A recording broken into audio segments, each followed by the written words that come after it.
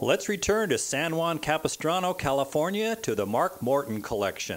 A 1927 Stutz, not a Ford, not a Chevy, kind of a little bit different for the collection here. Yeah, I love classics, and this is one that I'd had my eye on for a long time, and I actually fell into the acquaintance of its owner in a hot rod curriculum. And it turned out that he owned this Stutz that I'd been admiring at this meet I go to every year. And I explained to him that I had to own it if he ever wanted to be done with it, and that day finally came.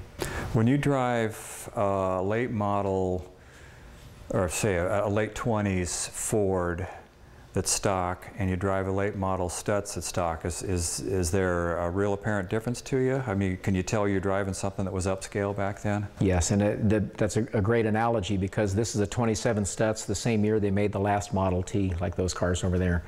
And this is a single overhead cam straight 8 with dual ignition, 16 spark plugs, 2 distributors. It has 9 main bearings in that straight 8 engine, and it's a spectacular car. And it's the advancement and the craft put into these big cars is the reason that people cherish classics these days. Mm-hmm. One of the things that's so neat about the older, upscale cars, the real pricey cars from back then, is they all seem to they really got into their radiator cap emblems, and this is an interesting one. What's this about? Well, that mascot, I'm told, is a product of the buzz in the 20s about the discovery of Tutankhamun's tomb.